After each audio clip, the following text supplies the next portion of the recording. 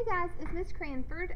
You are getting ready to start on your new project, which is going to be Cherokee basket weaving. And so keep in mind the basket we're making is not going to be super curved up. It's just going to be kind of more like a bowl that might sit on your table that has like decorative fruit or maybe real fruit. Okay, that's kind of the basket that we're making. So a few things to keep in mind. The weaving part of this project is really the big part of the project. And when you do any sort of weaving, you want to make sure that you keep it tight and that your pieces of yarn are close together. So I really want you to pay attention to that when we get to that step in the project. So I'm going to turn the Elmo around. And on the first day, you are going to be given a paper plate like this. Now, you may be tempted to start in the middle, maybe you're not.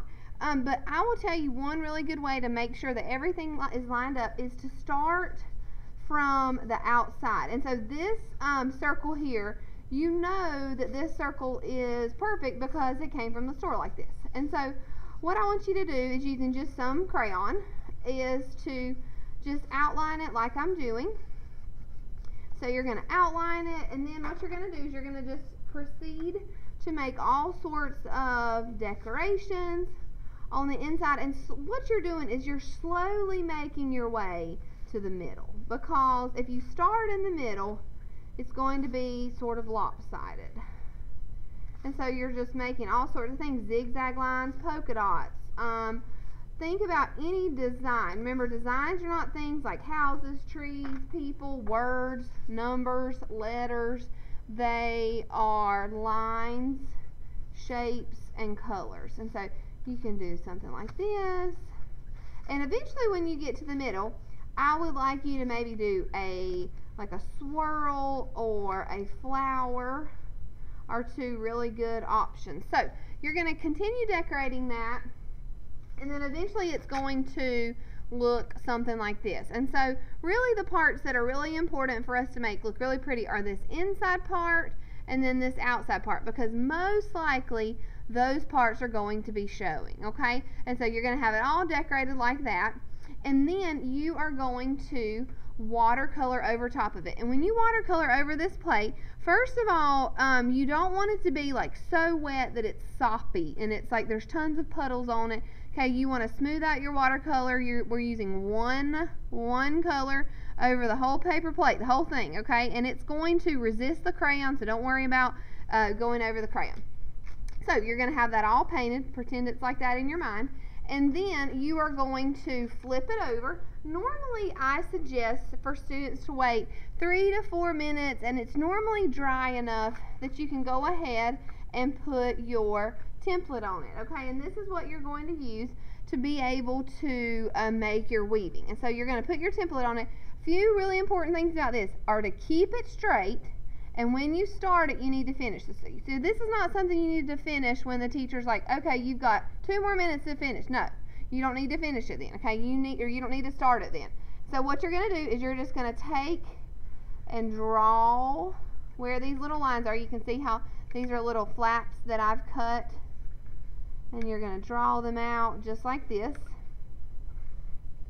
Okay, and you're going to do that all the way around. You don't want to move this stencil. I repeat, don't move the stencil because it's really hard to line up. So you're going to get all of your lines drawn, and then you are going to cut them. And I'm just going to show you very quickly, just with these few, you do want to try to stay on the line. And every once in a while I get boys and girls that just kind of want to stop, okay? You need to go all the way until where the line stops. That will affect your weaving here in just a few minutes. And so you're going to just cut them like this. Now, let me just give you a little hint here. When you go to cut it, okay, remember we watercolored on our paper plate. When you go to cut it, if it looks like your paper plate is being torn instead of cut with your scissors, then it's too wet, you need to stop, and then probably you need to wait until the next class period to cut the lines. Okay, so if it looks like it's torn, stop because your plate is too wet, okay? So once you have it all cut, it's going to look sort of like this, and then you're going to start with your yarn. Now, I'm just starting with like a plain color, but y'all have some really pretty colors that you're going to get to use. And so your interim sub is going to show you how to get 2 arms length of yarn. And remember, an arm's length, I'll show you really fast, is from one set of fingertips, okay, all the way to the other. Do you see how my arms are stretched out? I don't have it like this. Sometimes I have boys and girls that are like this. No, stretch it all the way out. Okay, that's one arm's length, and then you're going to do another arm's length. Okay, so once you have your 2 arm's length, this is how we are going to start. So let me move you back over. Okay, so here is the end of my yarn right here. So what you're going to do, you're going to lift up one tab, you're going to slide it under so that it's fairly tight, and then you're going to make an X. Hope you can see that, how that looks like an X. You're going to take this little end, put it through the loop, put it through the hole, and then you're going to pull it tight, and then really we need to do that again. So we're going to make another X like that, and then put this piece underneath through that little loop. Okay, and then that's about it. So now we're going to flip my paper plate over, pretend like this has been watercolored. So we're going to go our over under now. So if you look at this piece of yarn is on top. This is over. So our next is going to be under. Okay, and the best way to do this is you want to try to pull it a little bit. Now if you pull it too much, you're going to tear the paper plates. Don't pull it too much.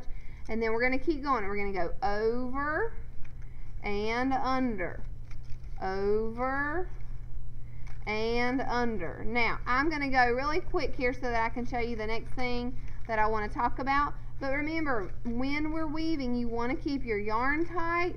Okay, think about your shirt. Okay, if your shirt was not woven tightly and it was really loose, you would have holes in it. It would be coming apart. Okay, so we don't want it coming apart. Now, because there's an odd number of tabs, when you get right here, watch, this is going to switch. So now this is going to be in the front. We're still doing our over under.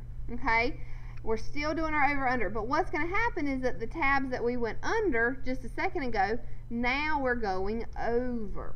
Okay, and that's the way it's supposed to be. I know that sometimes is a little bit different than maybe some weaving that we've done before, but if you have yarn that's on the same tabs as you go around, that is a problem. You have made a mistake. And what's going to happen eventually is your bowl is going to do like this. Like you're going to have some tabs that are going way up and some that are going way back. So that is something that you want to correct early on.